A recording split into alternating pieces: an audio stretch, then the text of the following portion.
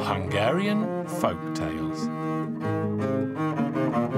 The Little Walnut. Once upon a time, there lived a poor man who had so many children they were like ants in a hill. The children often went without food for 3 days in a row. They were so very poor. So their father set off to find some food for his family. He was walking in the forest when the devil met him, disguised as a man. "Where are you going, poor man?" "I'm going to find some food for my children. If I don't do something soon, they will all die of hunger." "Don't take another step. I'll give you something that, if you use it wisely, will put an end to suffering in your house. Here, take this little walnut. Give it any order you like, and it will be done without delay." "But what am I to give you in return?" "I don't want anything much. Only the thing you don't know about in your home." The poor man started thinking what it could be that he didn't know about, but he could not think of a single thing. And as times were hard, he gave his promise. The poor man arrived home with a little walnut, and his wife asked, "Have you brought food?" "We are all so very, very hungry." "Well, I didn't exactly bring food, but I did bring a peculiar nut. The man who gave it to me said that we can order it to do anything we desire, and it will be done." "Why did he give it to you?" "I'm sure he wanted something in return." "All he said was that I am to give him what I don't know about in my home in return for the nut." "Oh, you faithless fool, what have you done? You can see that I'm expecting a baby, and you didn't know about it, and now you have given it away." "It's not my fault, wife, but what is done is done." The poor man gave an order to the walnut. "Well, little nut, all of us need food, drink and clothes. I order you to make them now."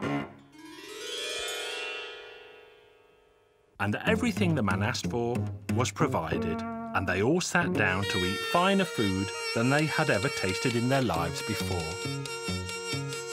The poor man also wanted a larger home, and so he ordered the little walnut to build him a large brick farmhouse with green gardens, lush pastures, and fine farm animals.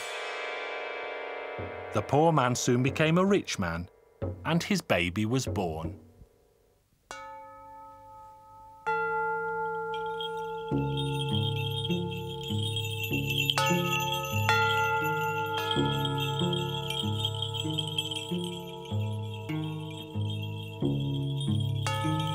The family were all working hard one day when 2 old men arrived and asked for shelter for the night. He was glad to help and also gave them food. When they told him why they had come, "We know that the devil is about to come and take your youngest child. We came to help you save your innocent babe. Do as we say and put a loaf of bread on your table at night and let it stay there until the following day." So the man put a loaf on the table, and everyone in the house went to sleep for the night. They were all fast asleep at midnight when the devil appeared under the window and shouted up, "Hey, master of the house, do you hear me? Do you remember your promise to me? Give it to me now.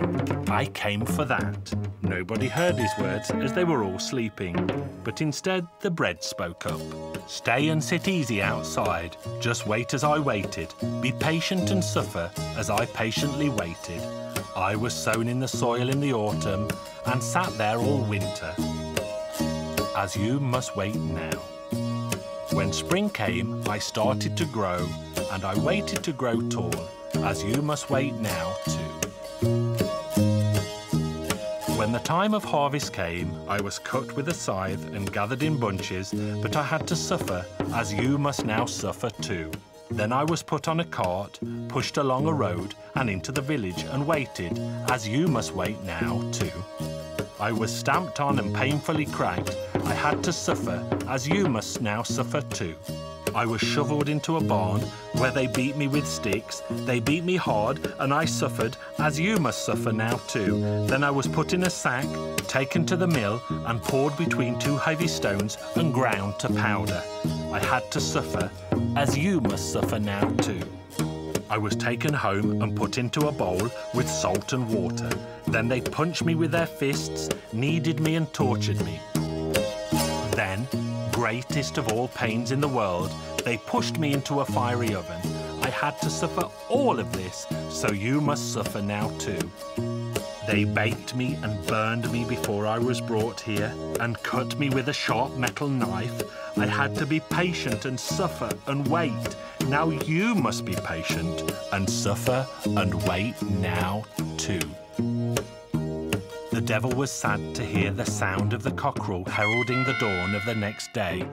He had no power over men in the bright light of morning, so he ran back to his distant home, and the farmer's family kept their youngest son. The farmer thanked the old men for saving his baby boy from the devil's grasp. And that poor farmer still lives a wealthy life, unless they have lost their little walnut.